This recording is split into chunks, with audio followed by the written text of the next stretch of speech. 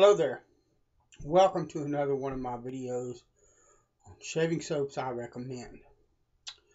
Our brush tonight is going to be my Michaud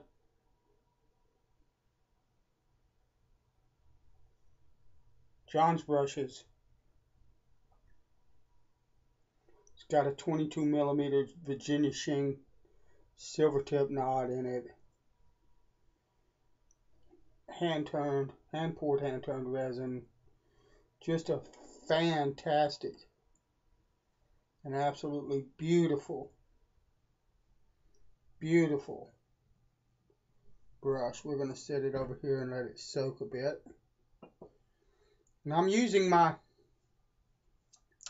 father-in-law's Boker SS St. Louis.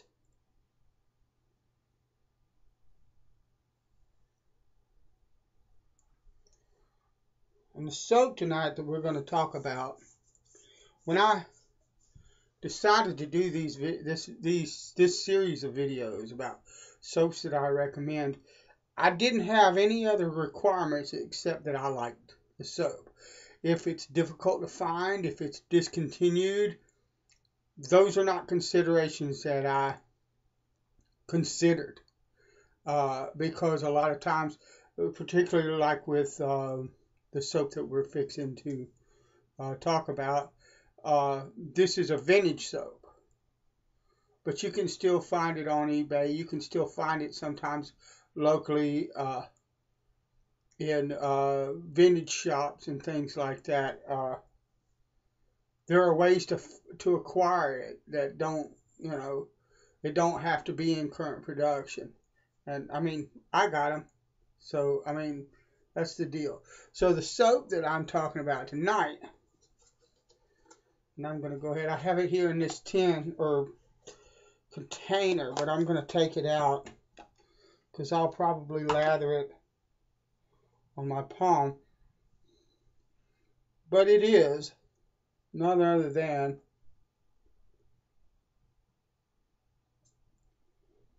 Vintage Williams mug soap. Actually, a fantastic soap. The modern Williams won't be on this list, not because I don't find it an excellent soap. I love it. It works really well for me, but I had to take time to learn how to use it. And most users aren't going to take the time that I took to figure a soap out. That's something that there are those that do. I'm not alone. But modern Williams can be finicky and really, really difficult to get a stable lather with and all kinds of stuff. So I'm not going to put that in my soaps I recommend category because of that reason. Same reason I'm not going to put Martin de Condra in my soaps I recommend because it costs $65 or $70. It's way too much for the average shaver to mess with most of the time. So, I mean, but if you got the money, I do recommend Martin de Condra. It's a fantastic soap. But there's soaps out there that are every bit as fantastic that don't cost anywhere near as much. So it's up to you. But this Vintage Williams is an absolutely fantastic soap. Now this doesn't have hardly any of the lemon type, pledge type scent or whatever you want to call it that the modern Williams has, probably because of its age. It just has more of a soapy smell, but it's fantastic soap. And you'll notice this is a dry puck. No water, no soaking, no nothing, because this is when Williams mug soap was good soap. And I'm not knocking Williams. I think it's a fantastic soap, the modern version of it, once you learn to use it. But when I say a good soap, when this was a good soap, I mean this is when this was a soap that was easy to lather, easy to get a stable lather with, and people used it all the time because it worked really well. So, and that's the deal with that. But everybody that knows me knows that I love Modern Williams. I have no problem with it whatsoever. But it was an acquired taste. That's the deal. So let's go ahead and move down and start the shave. You'll have to excuse me. You can see I've got another back here and one here, and I've got my diamond plate somewhere. I've been honing a bit today. That's why the coffee cup and all of that. And so there's a little bit of a mess happening.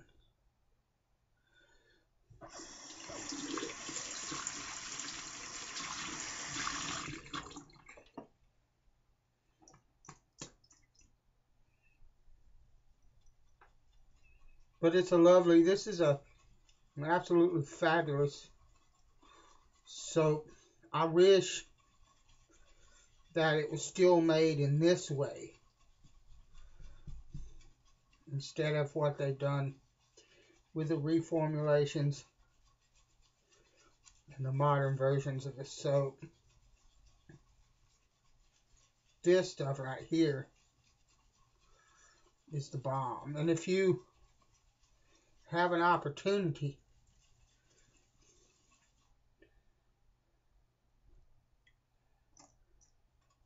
to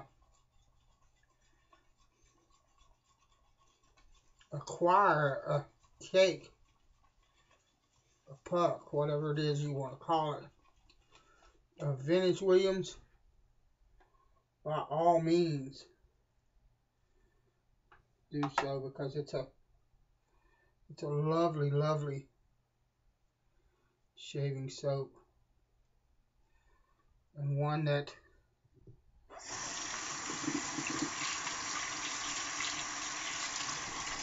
I think you probably will be, excuse me a minute, really happy that you tried.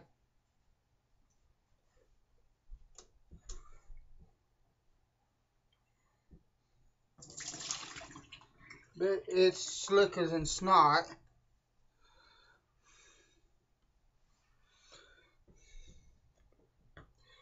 Hold on a minute. I need to check magnification. I want to move it just a hair. Alright, let's see that. Just a lovely soap.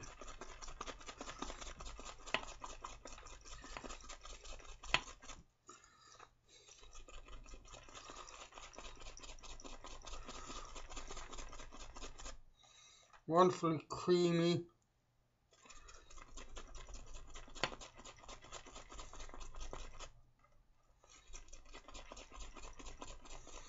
Lovely slick. Now the modern soap, Modern Williams, if you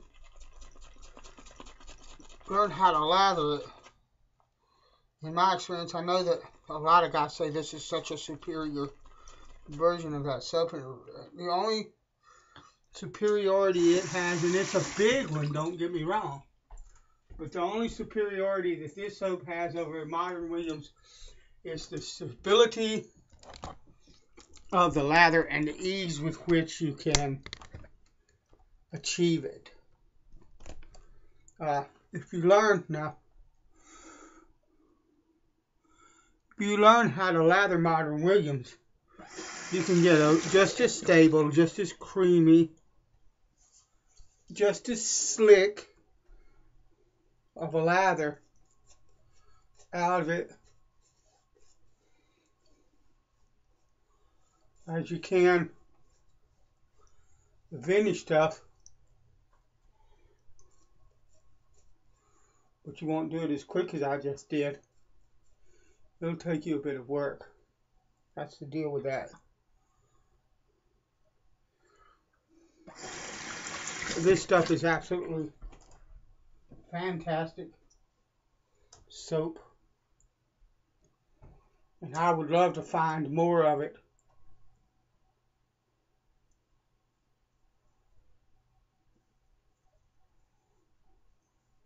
Lovely.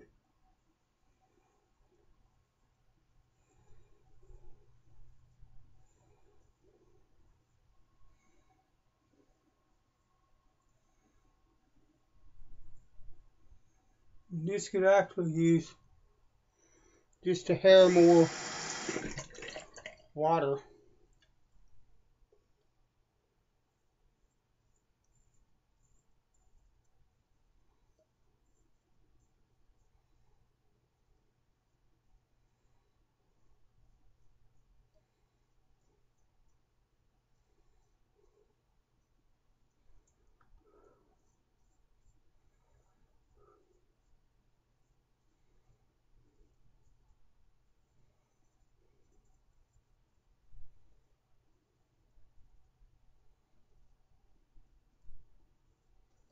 But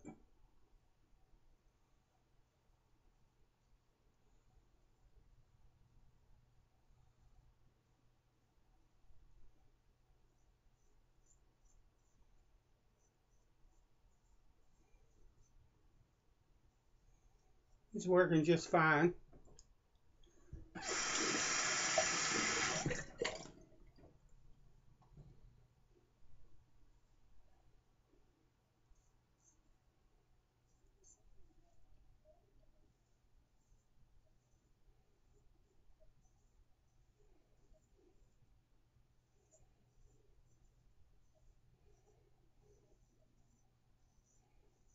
Lovely razor.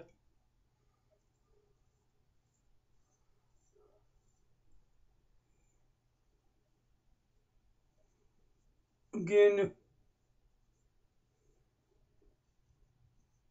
this was my father-in-law's razor. I think it's like a half hollow, something like that.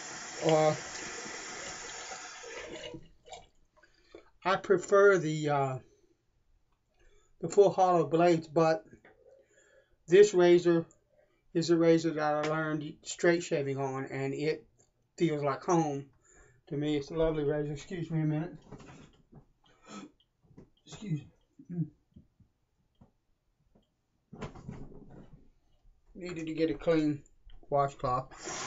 It's just, it feels like home to me. I'm so used to the way it feels because I learned on it.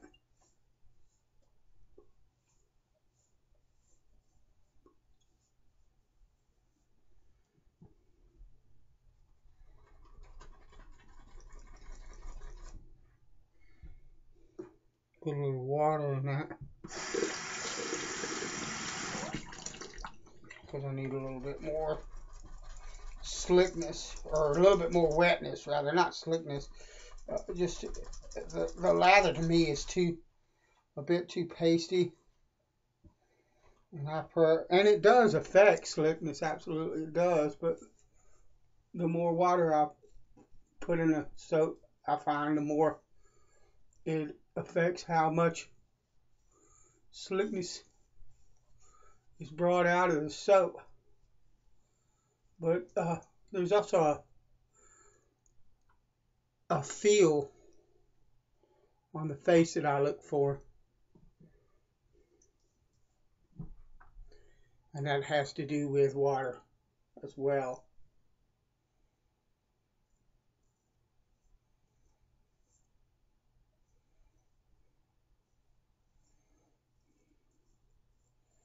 This is lovely soap. I mean, if you're looking for the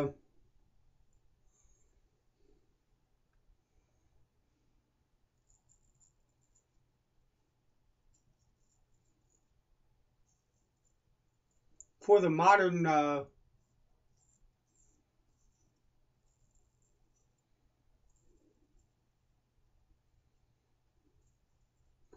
blow your head out of the water, powerful, bold scent, you're not going to get it out of Vintage Williams, or modern for that matter.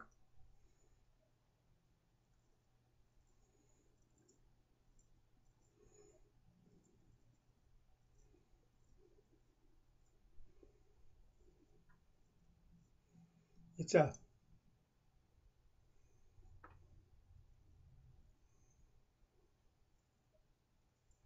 simple, soapy soap.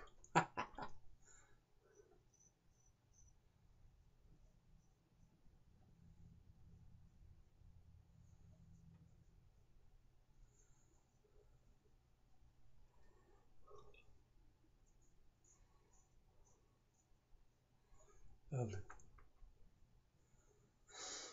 Oh yeah.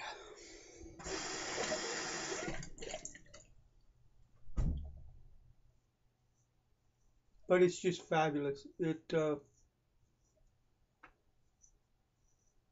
It's just wonderful. It's what shaving soap should be,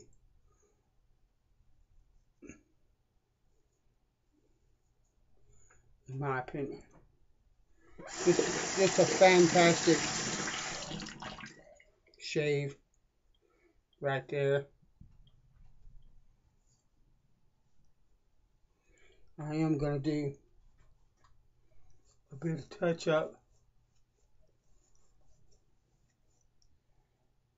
I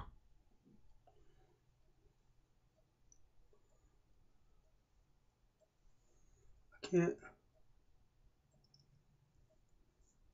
There it is.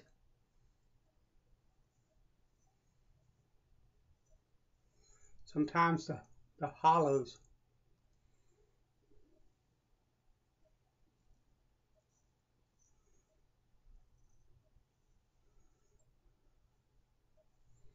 These hollows right here.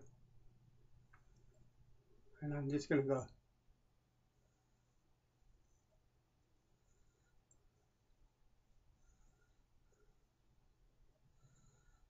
ahead and hit that too, just for the heck of it while I'm here. But sometimes these hollows here and here, my face puffs out this way, sinks in here, and then comes back out right here. So I have little hollows right here. And sometimes, not all the time, but sometimes the razor doesn't actually hit that spot all the way down to the skin when I do a north to south or south to north pass. And it doesn't get that. So I have to go back to it. But that's alright. It's just shaving. Alright, Vintage Williams. And I could use an awful lot of different aftershaves. But the aftershave that I'm actually going to use, if I could find it, maybe, okay. I have to go out here, excuse me a minute.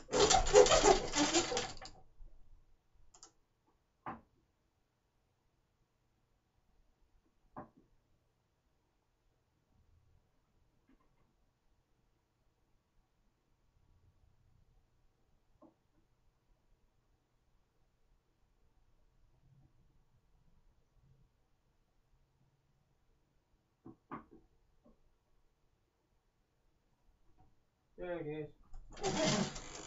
What I'm using is none other than Aqua Velva Ice Blue. You see, have it marked here. This is a vintage Avon container. This is the Queen in this particular chess set, which has a chrome top and a glass. There's another that has a glass top and a chrome plated bottom, but this is Aqua Velva Ice Blue, and it absolutely